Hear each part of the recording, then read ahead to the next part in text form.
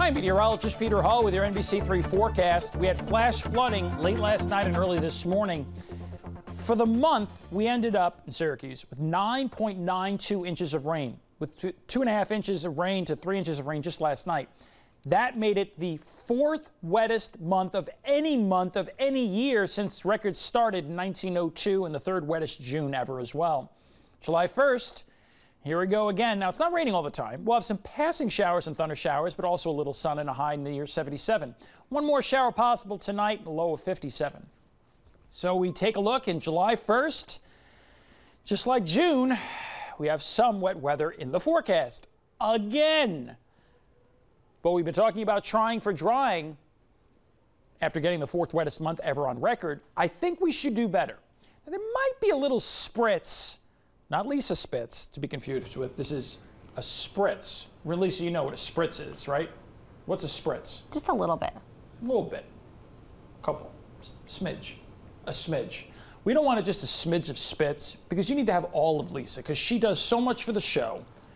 She also times in during these weathercasts, right, Lisa? She did a great job this morning. I love spending time with you, Pete. Right back at you. Anyway, what was my point? I think the point was just a smidge of a few sprinkles early tomorrow morning possible. But otherwise, we're going to dry things out with sunshine. Friday should be sunny and dry. We might even be able to be Saturday and Sunday dry, too.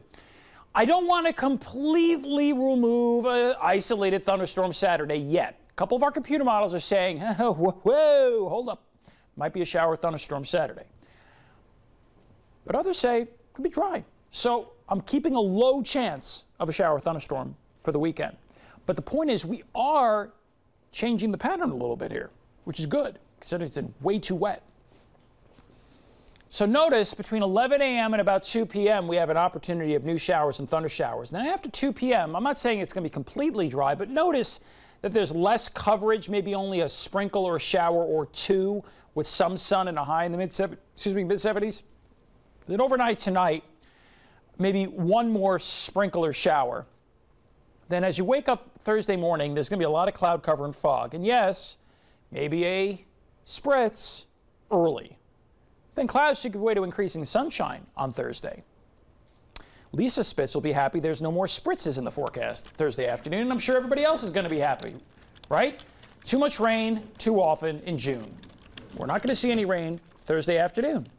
And look hour by hour behind me. Thursday night, dry. Friday, dry and sunny. Just in time for the last day before the holiday weekend.